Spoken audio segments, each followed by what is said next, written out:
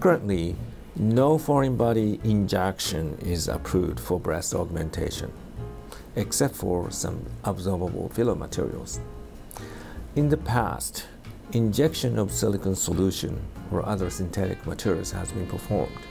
Silicone injection was common in Latin America and the US. Usually, early after injection, you tend to do well and many patients are happy. However, as time goes by, the reaction to the material will result in granuloma and scarring occurs. You will start seeing multiple lumps in the bodies. Some cases, it causes infection. The treatment is removal. However, some of the lumps are very close to the skin, and therefore the skin of the breast along with the lump needs to be removed.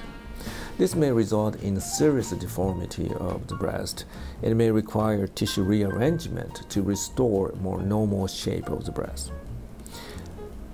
Other product more commonly seen in Asia was Amazing Gel. This product is more granular and does not cause thick scarring. Rather, the product tends to migrate to the side of the breast or downward to the abdomen. Removal is relatively easier than the silicone materials.